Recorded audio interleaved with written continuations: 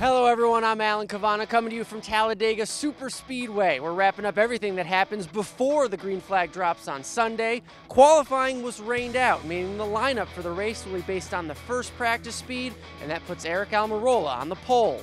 Almirola ran one of the fastest laps we've seen in years in Friday's first practice at 202 miles per hour. His Richard Petty Motorsports teammate Marcos Ambrose proved that team's horsepower is no fluke. Ambrose will start third, right behind Almirola. If you're thinking from a fantasy perspective, both of those teammates would be great value picks, considering their mid-level price and upfront starting spot. The two drivers on top of the point standings will start right next to each other in row 6. Jimmy Johnson was the fastest in the second practice and has 2 Superspeedway wins this year.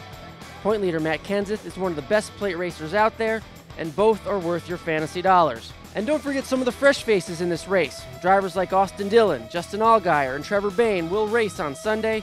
All have a shot at winning, and all come in at a great fantasy price.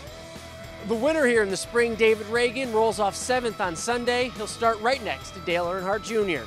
Remember to play Fantasy Live on NASCAR.com.